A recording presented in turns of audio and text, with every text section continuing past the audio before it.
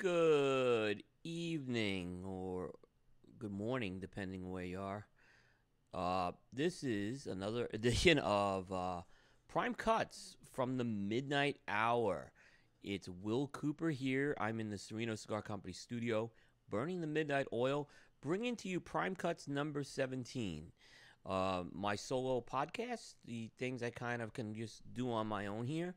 And what we started doing a few days ago was actually recapping the Cigar to Your Countdown. Oops, that's a little echo there, which is not good. um, but no, we're recapping the Cigar Coop Cigar to Your Countdown. We recapped a few days ago picks 26 to 30, and today I'm going to recap picks 21 to 25. So if you're keeping score at home, the Cigar Coop Cigar of the Countdown has revealed the first 10 of the 30 picks. So we're 1/3 of the way through. So, it's kind of interesting when I look at the countdown. It's kind of like this, every day, there's a cigar I unveil, and this road the road just kind of moves forward, and you have to kind of keep up with it, so to speak. It seems like I reveal the cigar, and then I'm kind of prepping the next cigar to make it on the list. So it's kind of an interesting thing, and it goes a lot faster these 30 days than you would think, especially from my point of view. What's interesting is I put the list together, and it's a process that starts once the cigar year closes out at Thanksgiving, and it's a several-week process. But it actually started a little before that, and I'm resmoking the cigars. But as I'm compiling the list, I don't really think about who's on or who's off. I don't think about anything. I don't think about the numbers as of yet. I don't think about how many cigars this company got on. I don't think about whether this cigars company's not going to have one on. I don't think about how many are from the Dominican Republic. I don't think about how many Robustos or Toros or line extensions made it. But once the list and I start going through the list, I kind of start thinking about it. And I kind of start looking at the stats, so to speak. The big stat that stood out of me for the first five was there was a good influence of Maduros I had in that 26 to 30. And there was also a sort of a Nicaraguan-centric push in that three of those five cigars were from Nicaragua, one from Honduras, and one from the Dominican Republic.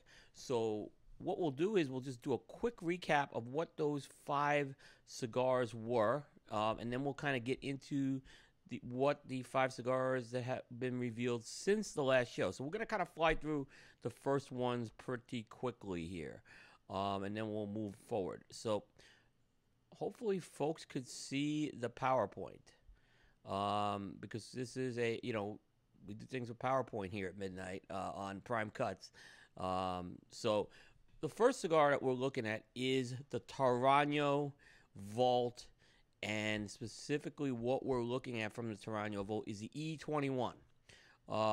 It was a cigar released by Tarano this year. It's been called the Vault Blue. It landed Tarano back on the list for the first time in 3 years. They've been a staple of the list. So they made that list at number 30. Sorry about that. I have too many screens open sometimes. Number 29. Okay, there we go. EP Carrillo returned to the countdown with the EP Carrillo Original Rebel Rebellious 54. So very good cigar, good broadleaf cigar by Ernesto Perez Carrillo Jr. We talked about that last time. Southern Drawer, Jacob's Ladder Robusto, a cigar that came out late in the year. A broadleaf cigar by Robert Holt. And Southern Drawer Cigars comes in at number 28. This cigar is a real powerhouse. It's a meaty, flavorful, strong powerhouse cigar. Number 27, a cigar that is kind of a little under the radar, but everyone who's smoking it really likes it. Rancho Luna Maduro Robusto by JRE Tobacco Company. They're the folks who make Aladino. It's the Aroa family. That's Julio Aroa, who is the father of Christian Aroa, is running the company. And in addition, Julio's other son, Justo, runs JRE Tobacco with him. Vertically integrated operation, and this is the Rancho Luna Maduro Robusto. And number 26 is the Blackworks Studio Sindustry Toro. So it's the second year in a row Blackwork Studio makes the list. So without further ado, let's kind of move forward and see what some of the picks were coming in at tonight. I see some people are embracing the Joe's embracing the midnight PowerPoint. Yeah, you got to do it. You got to do it. If you're gonna be up at midnight, you got to just get PowerPoint. I mean, there's no way around it. Yeah, I got to do PowerPoint. This is the only show that does PowerPoint that we do. So let's go to number 25, and we have the boys. The boys are back. Protocol Temis Toro by Cubaraqueño Cigar Company. That's Juan Cancel, Bill Ives. They land at number 25 for the second year in a row. And their Connecticut Shade release has qualified them into the top 25 2 years in a row. Small company. They'll tell you they're small. They're very proud of the work they're doing. They've done some great work. And they land in at number 25 with their first Connecticut Shade offering.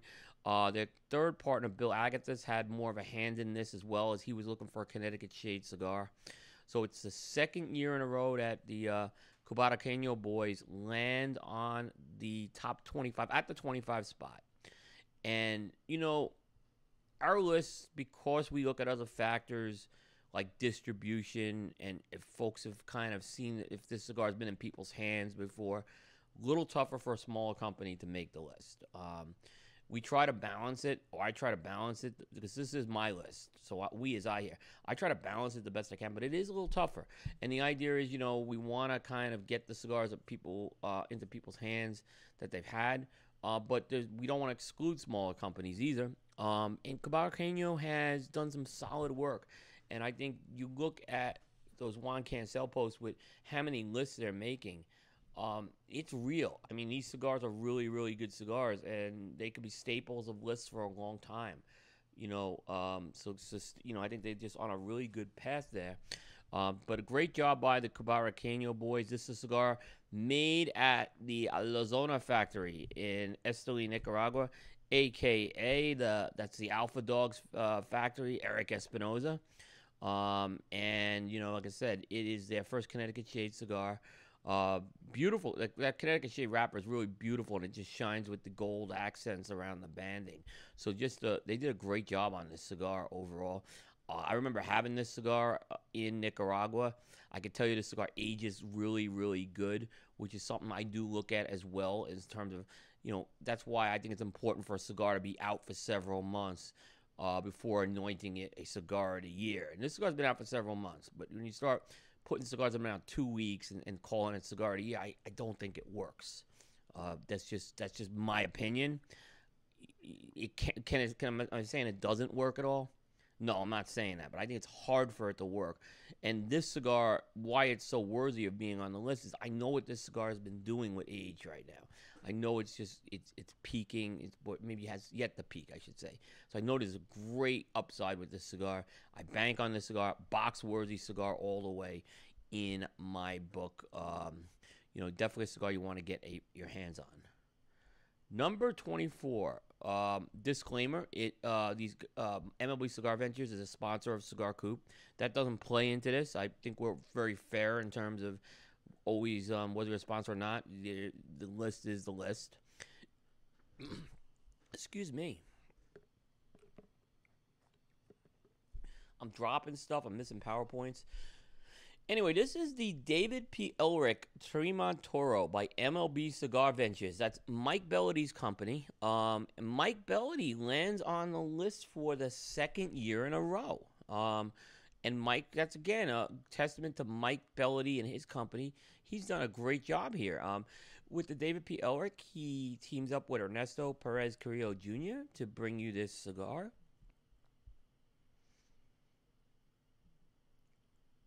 Excuse me a second. I apologize.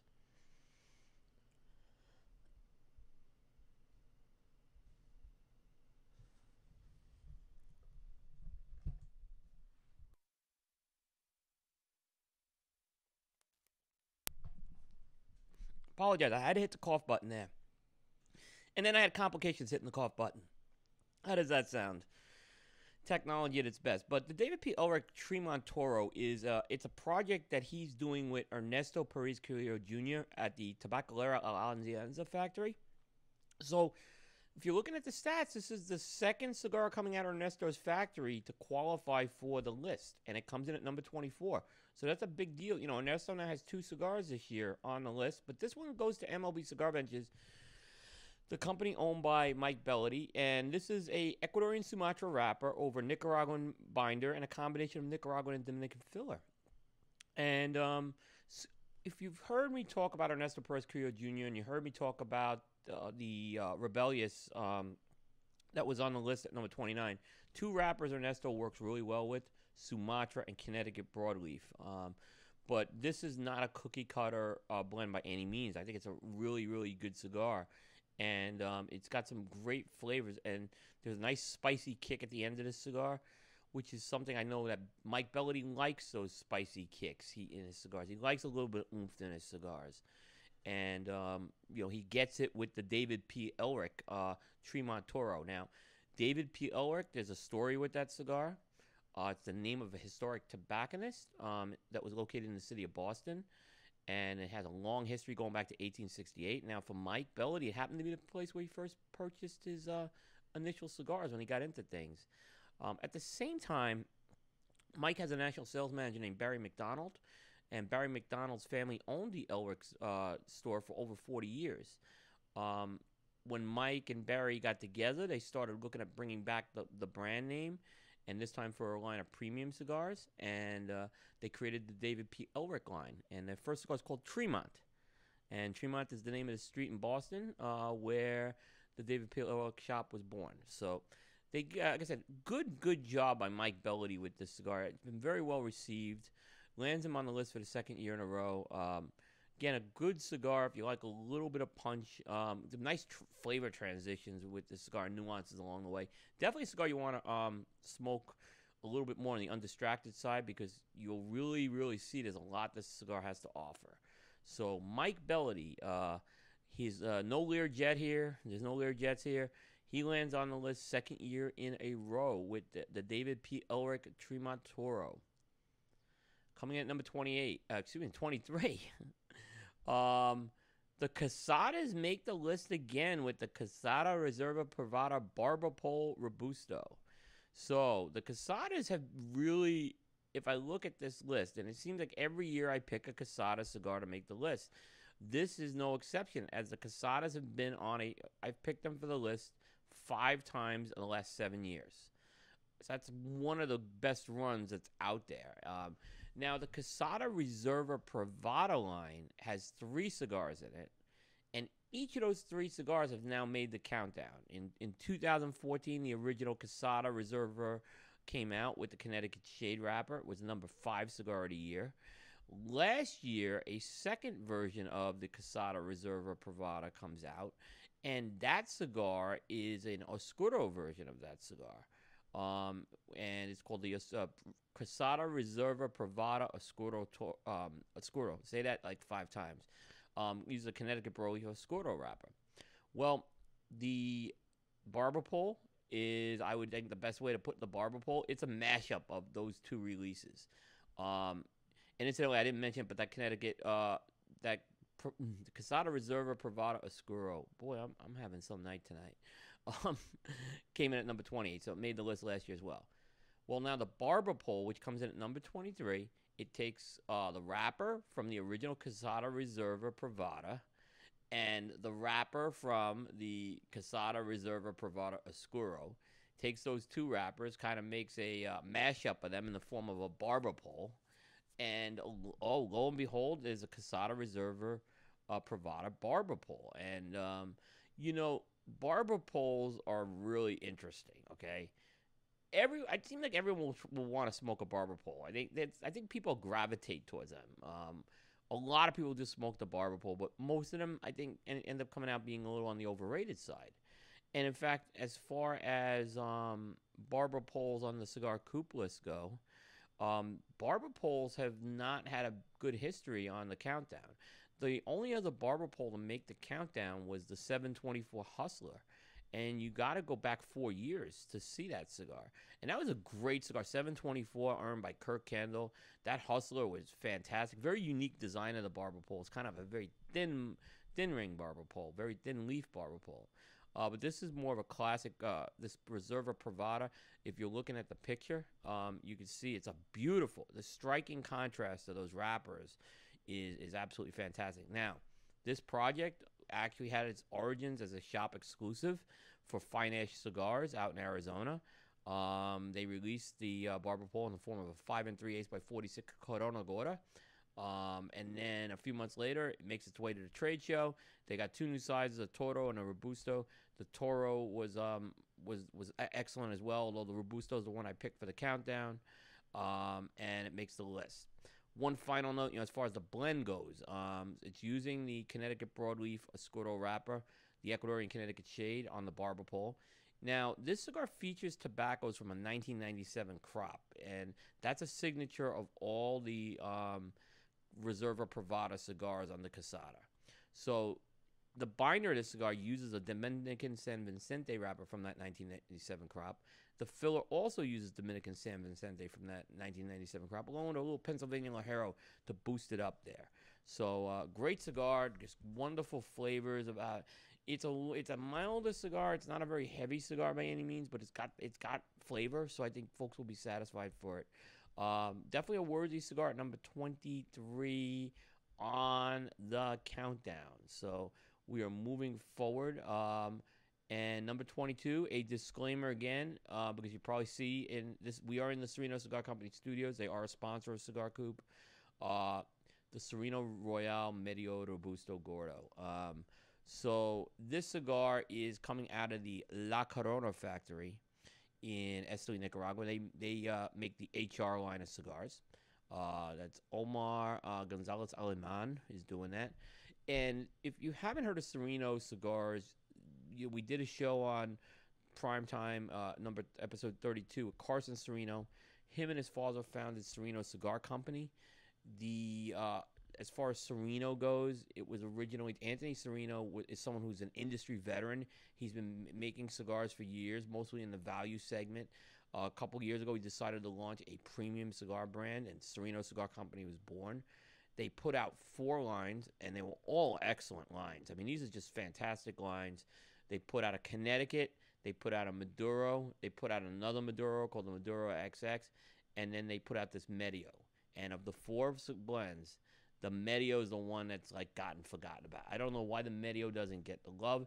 It is a Ecuadorian an Ecuadorian Habano wrapper on this cigar, and it is Ecuadorian Habano. Like I said, it's not as maybe as sexy as the Maduros or the Connecticut Shades, but it's Ecuadorian Habano is a very versatile wrapper, and I think it plays well with other tobaccos, which is why I think so many people use it.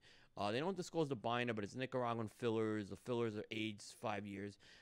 This is a 60 ring gauge that made this list, and it's a 5.5 by 60. That's the Robusto Gordo. So it's the first 60 ring gauge to make this year's countdown. First time Sereno Cigar Company also qualifies for the countdown. But don't let that 60 ring gauge fool you. It's a good size for this blend. This blend is complex. It delivers notes of natural tobacco, cedar, pepper, nut, even a slight floral note. There's an underlying creamy texture that's present throughout the cigar. It's a medium-bodied cigar, and the strength level is between mild to medium to medium. So, wonderful flavors by this cigar. I think it's the most underrated cigar in the portfolio at this point that Sereno's got. I think this cigar is a must-have in your humidor. I think this 60 ring gauge is one you want to try. I think this blend really shined in that 60 ring gauge. Beautiful presentation. Can't say enough about these things. They are a sponsor, but the Sereno Royale Medio Robusto is the number 22 cigar of the year in Cigar Coop. Now, our final one for tonight, the number 21 is the Diamond Crown Black Diamond Emerald. Well, that's a weird name. Diamond Crown Black Diamond Emerald. sometimes these cigar names they just don't work, right? But that has nothing to do with the cigar, right? This is a cigar by J.C. Newman Cigar Company. If this has not been one of the most anticipated cigars in the last 4 years, I don't know what is. This cigar, there's a long history with this cigar. And the Newmans, this is the first time they've made the Cigar Coop Countdown, but they don't release a lot of cigars, so there's less opportunities to make the countdown. But the story of this cigar goes, you go back 3 years ago. J.C. Newman Cigar Company, they make brands such as, they make the Diamond Crown brand, they El Baton Brick House, so Pearl Lamar is what they're known for. They announced that they're going to rebrand the Diamond Crown's Black Maduro to Black Diamond. And I guess as they were working on this project, they started interacting with consumers and retailers. And some of the feedback they got was work on this blend, change this blend a bit, you know. So they worked on it. By the 2016 IPCPR, they showcased this Black Diamond. It was beautiful. Packaging was great. The blend was tweaked as well. And on Black Friday, November 25th, 2016, the Black Diamond finally hit the shelves. And even then, it hit it in a limited capacity. It was only going to Diamond Crown lounges. Now it's just starting to open up. Beautiful blend. Sun-grown Connecticut Maduro wrapper over Dominican binder and fillers from Chateau de la Fuente, the Fuente Farms. Made at the Fuente factory. The Emerald is a Vitola name, so it's the Diamond Crown Black Diamond. The Emerald being the Vitola name, measuring 6 by 52. I don't understand where this cigar. I have not seen this cigar on one list yet, and I'd like to understand why this has not been on anyone's list. This is a great cigar, and there was a lot of work put into it, and I think there's upside with this cigar to even be higher in a future countdown. But this cigar, it's an ultra premium cigar, so it's $20. That could be a reason why people aren't smoking it. But it's still a really good cigar, and I think in the end, the changes. This was a cigar that was worth the wait. It's a fantastic packaging that comes with the cigar. You guys see the piano boxes and the casing that comes with it. So again, this cigar, the Diamond Crown Black Diamond Emerald, makes the countdown for this year, giving J.C. Newman a spot on the countdown. So anyway, that was our PowerPoint presentation for tonight. But yeah, I'm back on the set. I never left the set.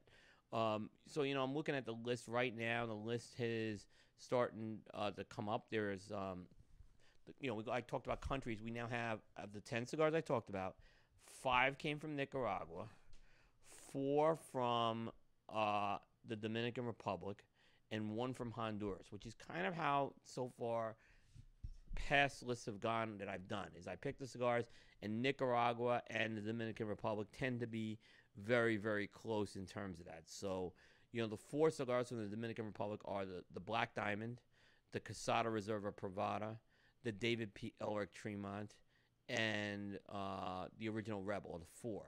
The 5 out of Nicaragua are the Sereno Royale Medio, the Protocol, the Blackwork Studio, the Southern Draw, and the Tarano. So that's 5. And then, of course, Honduras was the Rancho Luna by Jerry. So kind of how it's kind of going according to form right now with this list. I will say the next few days you'll see this list start to take an interesting twist and turn of where it's going. So we'll have another reveal. We may not have another reveal, I shouldn't say reveal, but recap until next weekend on Prime Cuts. But we will be doing 2 episodes of Primetime next week. So on Tuesday, Bear Duplessis and I will host special edition number 19, and we're going to pay homage to another icon, one who's kind of we don't want to forget about either, and that's Gilberto Oliva Sr. So he just passed away. We're going to do a similar show to what we did with Padron, and that will air on Tuesday, 9:15 Eastern. And then on Thursday, I will be in Miami, Florida for a live remote with Charlie and Jack Tarano. You won't want to miss that. So that's episode 37 of the Primetime Show, 10 p.m. on Thursday. Anyway, that's going to do it for tonight. Actually, let me, before I kind of let, I did see there was a bunch of comments here. So let me kind of go through some of the comments. Wayfarer. It just wasn't reviewed this year, which is why we have a 2-year window with the Wayfarer. So it gives, again, Wayfarer came out way too late in the year to see where that cigar is going to be. I saw it on a couple of lists, and I think it's a really good cigar, but I want to see where that cigar is going. But that's why we have the 2-year window. I think this is what goes as well. So definitely check that out. Some good comments. David P. Elric makes it. Mike Bellady was in here. So someone must have told him I was talking about him. But, yeah, so Mike Bellady makes the list there.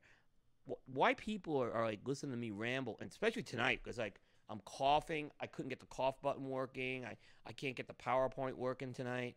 I'm grumpy. I've been grumpy today. I've been grumpy today. Some people some people get you grumpy, so to speak. And sometimes the business end of the cigar business is not fun, but it's still fun, But there's points that you don't get that. So I did see that as well. I see folks about the Themis, going out and checking the Themis right now. Definitely go check out the Themis or Themis. I always say it wrong, but again, I think solid list out of there. So the list continues tomorrow, and for folks who, let me just kind of throw something out there. Don't give up if you think you didn't make the list or get the spots you want. That's a teaser, by the way. I'm going to tease, because if I'm screwing up so much tonight, I might as well throw a teaser out there. No, the reason, I'll be honest, what we have is we actually have our Primetime Awards, which we are compiling right now. I'm real excited because the Cigar Coop Awards have become the Primetime Awards this year, and I've actually given up 2/3 of the voting power on these awards to Aaron and Bear. And the three of us are picking the awards. And I think it gives us a wider selection. And what's really interesting is, as we go through this process with the Primetime Awards, is the regionalization of the cigar industry. Is very much a regionalized business. And we have, like I said, I'm in the Southeast, Bear's in Texas, and Aaron's in California. So, and I see Joe Deese, for example, he's from Rhode Island, right? And I know the guys in Rhode Island. This is a regional business. And that's why I think what we're doing with the Primetime Awards is interesting, how we're hitting these different regions. And there's certain brands that we see working in some regions and they don't work in other regions, which is kind of interesting. So as we're starting to look at these, stay tuned. The Primetime Awards should start coming out. I'm gonna finalize, and I have to do the final certification on it. And then you'll see some articles come out on that. The other thing that's coming out is the annual Top 12 Cigar Stories and Themes in the cigar business. That will be coming out January 1st. I'll be working on that this weekend, getting that polished up, and then getting it over to the proofreader, actually. And I told the proofreader is going to work for me New Year's Eve to kind of get that done. So, we'll deliver on that as well. Anyway, so a lot of stuff happening. Don't give up. Don't take, this list, yes, I take it seriously, but you want to kind of look carefully. There's more coming at the end with the Primetime Awards. So, and we'll see. Like I said, I have to still certify, but we are compiling those, and I'm pretty excited about it. All right, that will do it for tonight. On this bizarre version of Prime Cuts, where I'm just like all over the place and coughing and can't get cough button working and stuff like that. Yep, and I will hit you up, Chaz, when I'm down in Miami. It will be a short trip, but I'll definitely make every effort. All right, have a great night, everyone. Take care.